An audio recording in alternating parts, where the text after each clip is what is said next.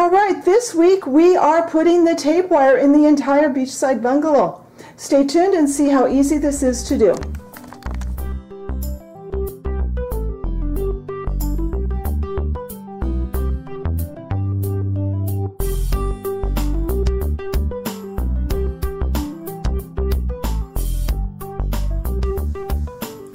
All right, today we are going to start wiring the Beachside Bungalow.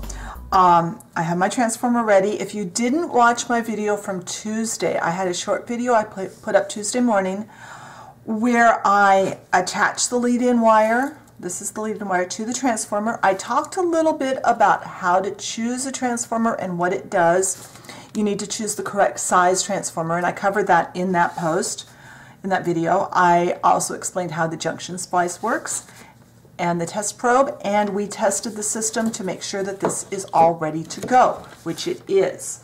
So today we're going to talk about a few more parts we're going to use, and then I'm going to turn the camera around and we are going to start putting the tape wire and everything into the dollhouse. So it'll be ready to go on to our next step. So, tape wire. This is the tape wire I prefer. It's from Circuit Concepts. I prefer the two color because it's pretty much idiot proof as far as keeping your lines straight.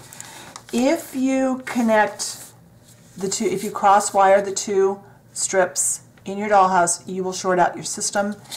And with this, as long as you color code everything, keep it going the same direction, always only connect the blue into the blue, the copper to the copper, you're fine to go. Couple more things we're going to need. You need either brads and or eyelets or grommets. Depends on who you're talking to. These are the brads or the grommets slash eyelets depending on who's talking about them. So can I get the camera in a little closer? They are very tiny, but this is what we are going to be using to splice our wire together. When we run our tape wire, whenever we join two pieces of it, I like to make corners and go around corners, go from the first floor to the second floor, different things like that, we have to do what's called a splice. That's what these are for. They make the connection between one strip of tape wire and the second strip of tape wire. Also, things we are going to be using. I like to keep a thimble on hand. It helps me to push those in a little bit better. Oh, also the other option you have is the little tiny brads, and I do have some, and I will use them in places where I need to.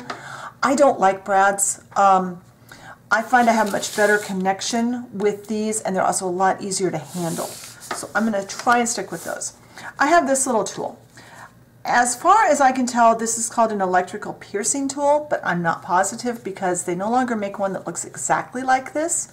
The one that looks closest to it, that's what it's called. I'm not even sure I use it correctly. I've been using it the way I use it for years, and I don't even know where or when I got it. The other little tool we are going to be using is this guy. This will save your sanity.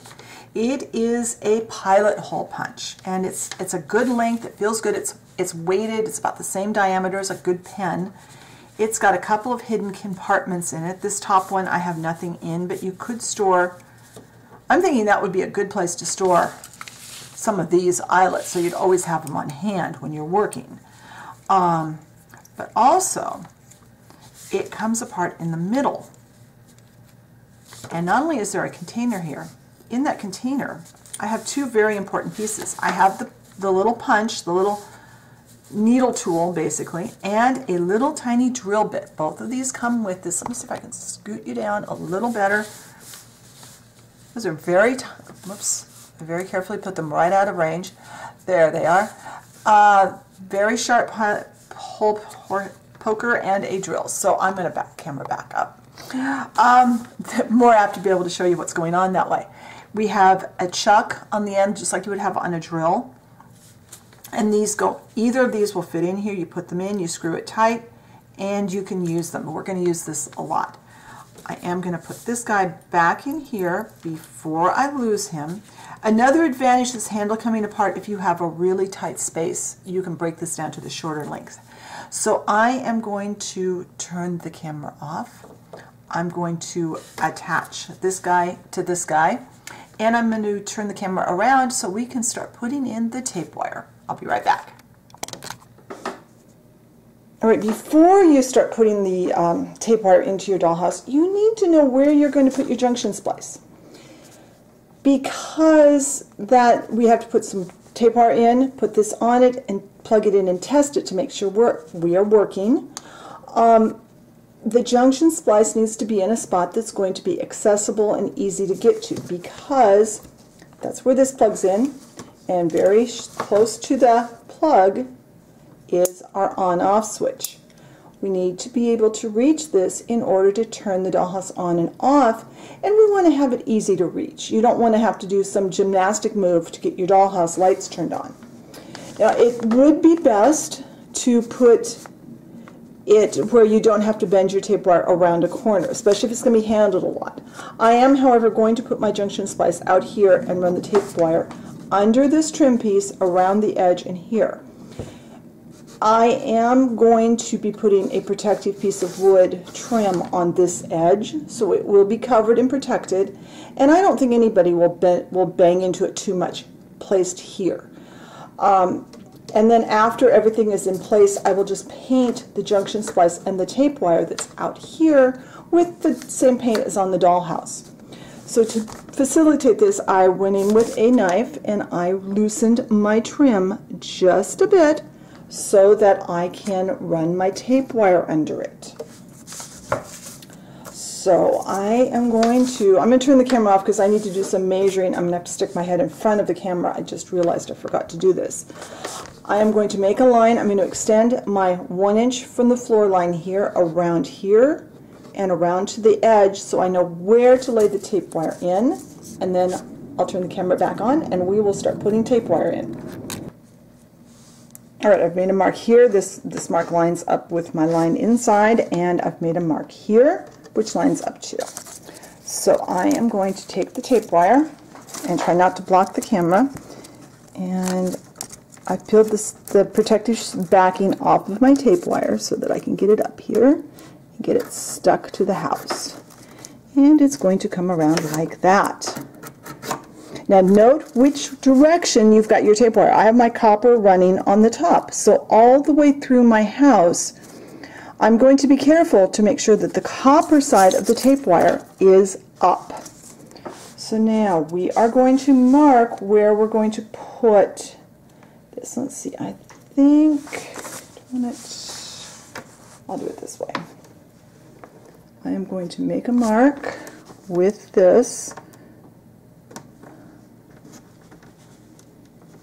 Let's see, is that in? Trying to see what I'm doing and not block the camera, which is always an interesting position to be in. Okay. In order to get this marked and drilled into with the pilot hole punch, I'm going to have to move the camera. I'll turn it back on when I get the holes made.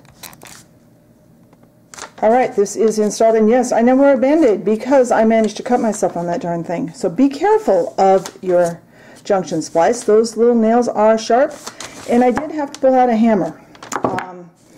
Probably did not make my neighbor upstairs very happy, but that's okay because he's been dragging furniture across his living room all morning long. So I'm going to plug this into the transformer, and we are going to see if we have light.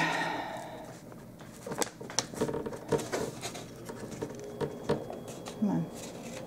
Yes, we do. So after every time you pound into this, you want to check it. So now unplug. Do not leave this plugged in if you're going to be working on the wiring. You don't want to short out your transformer.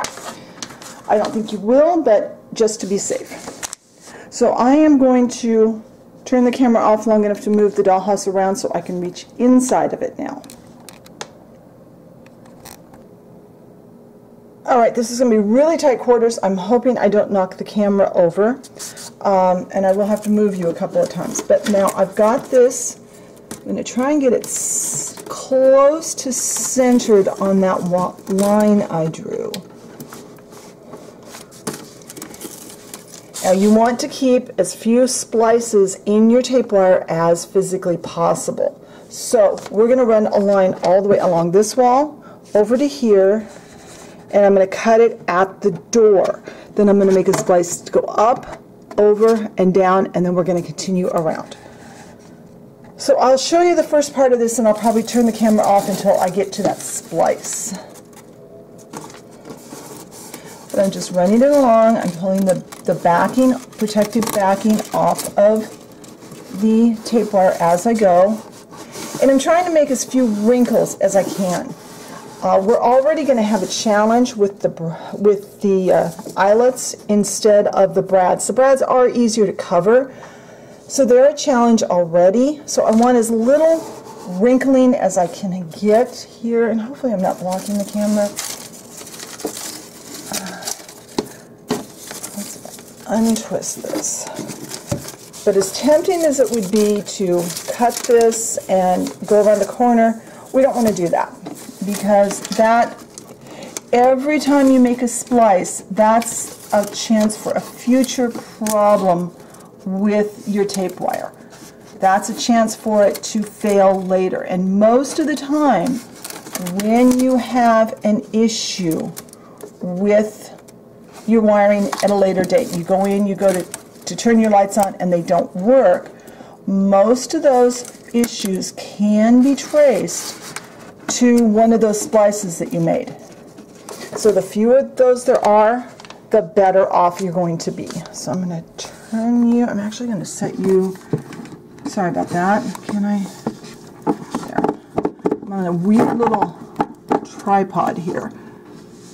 Okay, you can kind of see the door. Hopefully you can see enough what I'm doing. Because this is not one of those parts of the video where I can go back and retape, so you guys are going to see it as it happens.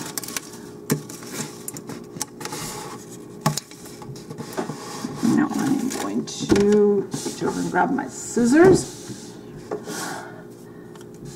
Can you see? Kind of. There we go. I apologize for the moving around. That's going to happen here.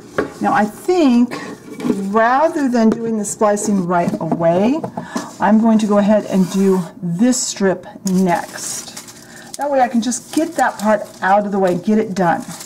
Now remember, you want to make sure you are starting going the right direction. Now I'm going to go all the way to the door opening, even if I end up cutting off part of it later.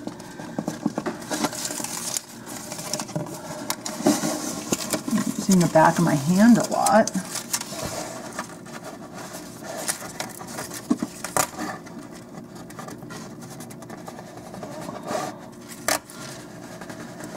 Now I recommend, if you're not doing a video of your build, that when you get this tape wire in and get this finished, go ahead and take a photograph of it and save it someplace safe so that you can refer to that later if you need to. Now I'm just going to cut this off even with the front, with the back edge of the house, and I'm going to turn the camera off so I don't knock you over, and then I'll try to find you a better place for going around the C to go around the door. Alright, so I have that all trimmed off, and we are now ready to put the two. I get my light so I don't block my light. Hopefully I won't block all the light. And I cut these long. I would rather waste a little bit than be short.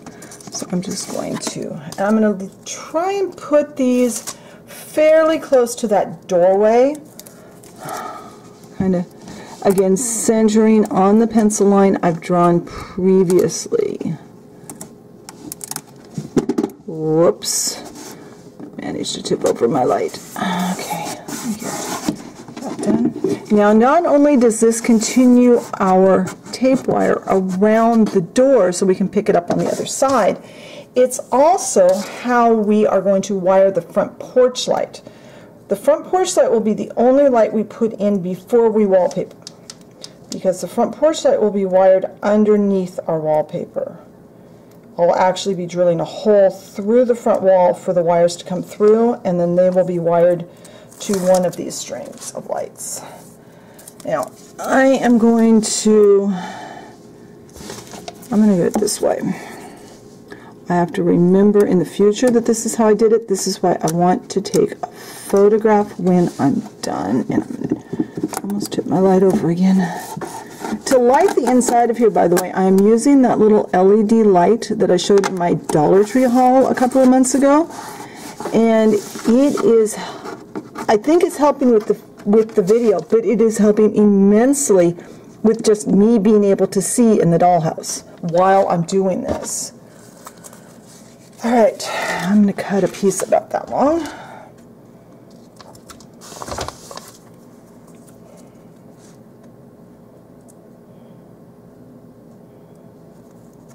And now I get to peel the backing off.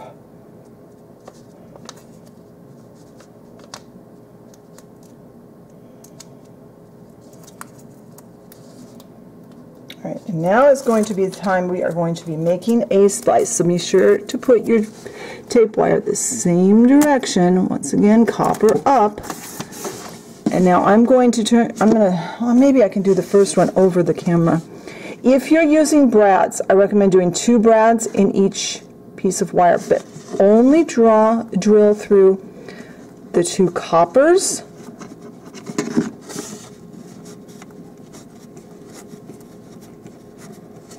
You guys see anything that I'm doing? I'm hoping you're seeing. Let me turn the camera off and move you to a little bit better position.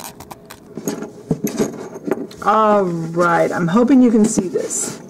So I am drilling a hole through where the 2 coppers. Every once in a while this little Chuck key thing decides to loosen up on me. There we go. I think I've gone far enough. And now I'm going to drill through the 2 of the other 2 colors. Blue. I guess we're calling this blue.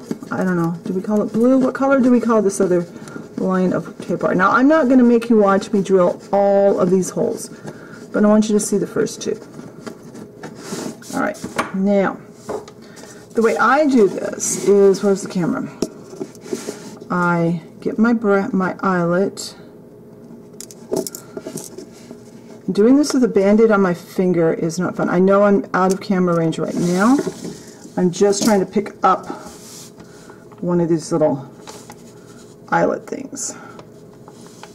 All right, got the eyelet there on the tip. Hopefully the camera's picking up what I'm doing there. Now I'm going to use this tool,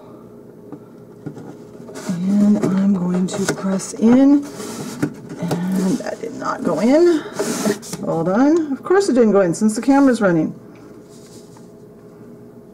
If I did that without the camera running, it would probably went in the first time all the way where I wanted it. Okay.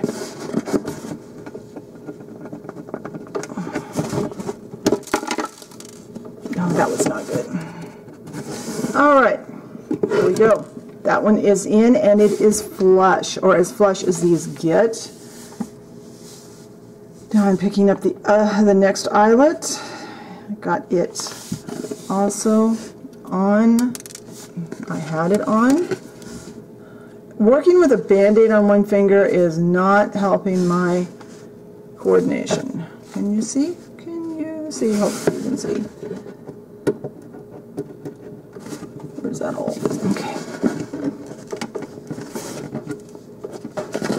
And you'll kind of feel when it hits the inside. Now, I am going to back you up just a tiny bit. I'm going to reach around and plug in the junction splice. Okay. I'm going to get my tester, and first we're going to test. We know that this one should be fine. Let's turn this on. Okay, so we know that this light is lighting. So now we need to test up here where we have joined it. If I've done it correctly, I have. All right, so now let's turn the camera up. I am going to do the exact same thing on this 1, 2, and 3, and I'm going to test after every one. When that's done, I'll be right back. All right, I have all the splices done, and I'm going to show you it works. So now we are going to actually move to the top floor, and I'm going to run the tape wire around there. So I'm going to pause the camera and move you again. All right, for ease of keeping my tape wire oriented the right way, I'm actually not going to film the first part of this because I am going to start right here with my tape wire and run it around the bathroom, and then I'll show you how I come into the bedroom. But I want to make sure I keep the tape wire going the same direction. So I will see you when I get to the bedroom. All right, I went around the bathroom, so now I'm going to come into the bedroom area, and all I'm going to do is carefully wrap this. This doorway, I'm hoping to actually put a door in here if I can find the one I want for a price I want to pay. But now I'm just wrapping it around here. I'm wrapping it nice and tight so that it stays in contact and doesn't take up too much space. And then it's less apt to get damaged from handling the dollhouse if it's nice and tight and firm against that wall. I'm going to tear this off. All right, now we are coming to this corner.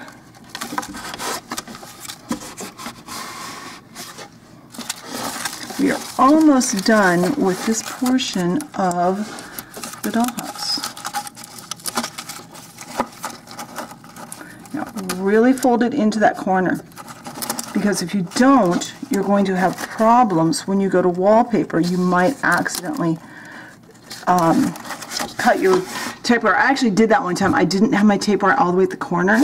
Oops, you can't see through my hand. I didn't have my tape wire all the way to the corner, and I went to put the wallpaper in, and when I pushed the wallpaper up and increased it into the corner, I actually snapped my tape wire. So I had to take the paper all the way off and start over on that room. So be careful, learn from my former mistakes. Now it's just a matter of following. So I'm going to go around and I'm going to bring the tape wire all the way to this edge, and then I'll come back and we'll splice the top to the bottom. Alright, so I have put in the vertical run of tape wire. This is what will join the bottom row that we already have wired into the transformer, into the junction splice, and it's going to tie into or splice into that run that we put on the top floor. So I went ahead and put these in because it was just impossible to do it with the camera in front of me. I just couldn't reach and put you in a position where you could see. So let's make sure first that I haven't messed up. Yep, that still works. I always retest the part that I know worked before I test the new part that I've just attached or spliced on. So let's see if I can, come on, please work. I'm not getting it. Yep, it works just fine. So I am going to put the two brads in on the top floor, and then I will show you that and the one last piece of tape wire we're putting in. Alright, I moved you back a little bit so you can get the whole effect of the dollhouse. Let me turn this light around so you can see where I made the connection there. Let me show you that it works. I did test it already because I did another connection which I've also tested. See, we have light. Those two are working. Over here, I have a run of tape wire on the floor. I'm trying to figure out a way to hold this so that you can see. There, that one works too. This floor is going to be covered. This is going to be the bathroom, and I don't want to put a wood floor in the bathroom. I don't like that look. So I've got an idea what we're going to do for that. A couple of weeks from now, we'll start making the floor for there. But I will wire the ceiling fixture for the kitchen area through the ceiling from downstairs up into this floor and wire it right here. So I'm hoping that's a good placement. I hope you enjoyed today's video. I hope you learned something. If you did and you liked the video, push the like button. And be sure and leave a comment. Those two things help so much to get YouTube to suggest the video to other people that might like it. And I'd really appreciate that. If you haven't subscribed, hit that subscribe button, hit the notification bell so you know when I put out a new video. Be sure and check the blog post for more photos, because I was able to get photos in a lot closer than I could get the video. And check the Facebook page out. That's still the quickest and easiest way to get a hold of me, and I will talk to you later. Bye.